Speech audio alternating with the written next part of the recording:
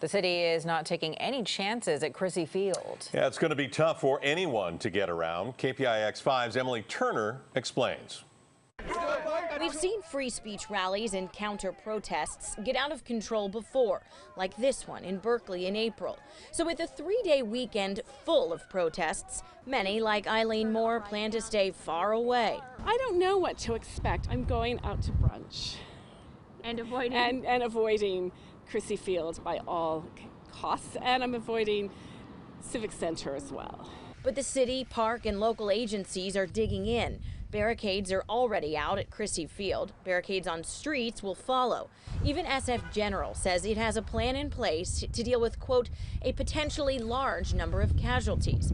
And while this may seem like a lot, former FBI agent and KPIX5 security analyst Jeff Harp says you have to prepare for the worst while hoping for the best. It's better for them to be prepared than to be surprised.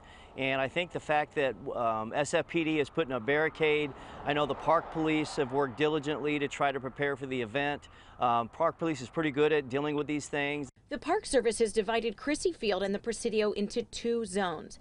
What you need to know is there will be no pedestrian, bicycle, or vehicle access to Crissy Field from the Golden Gate Bridge. Streets will be closed in the Presidio and in Crissy Field, and the only way onto Crissy Field will be from the east at the Marina Gate on Marina Boulevard near the Palace of Fine Arts. Also, keep in mind Muni has canceled Saturday service to Cow Hollow and the Marina. All of it is being done out of an abundance of caution.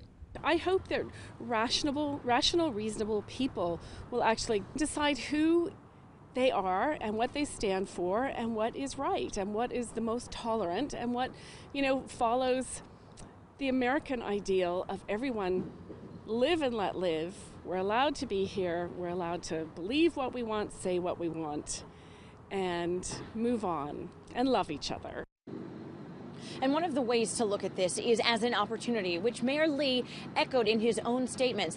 This is an opportunity for the people of San Francisco to show that not only does San Francisco espouse free speech and open-mindedness, but also the ability to do so and to show those ideals in a way that's peaceful and supportive of the First Amendment. Ken? Yeah, Emily, so we have the prayer group people, and then we have the other protesters, the counter demonstrators. Have either leaders of either group talked to their members about these arrangements?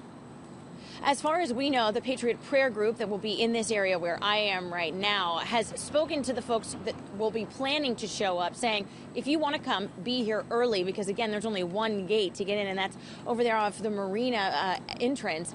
And they say, get here early, and that way you'll be able to get here in time. There's another group of folks who are against the Patriot Prayer group, and we're told that they plan on paddleboarding just off the coast of Crissy Field, because that way they say they can see the group that will be here.